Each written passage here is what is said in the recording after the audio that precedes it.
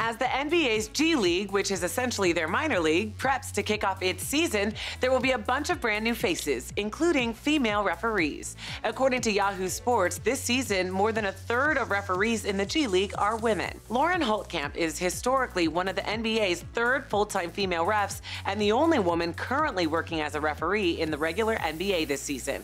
She explained her time in the G League prepared her for her gig in the NBA, saying, "It was my experience that as my skill set deepened, so did my resolve to work at the highest level. The training fueled the desire." G League president Malcolm Turner said the minor league division is designed to make dreams come true. And with all the new female refs in the G League, it seems the future of the NBA might be more female.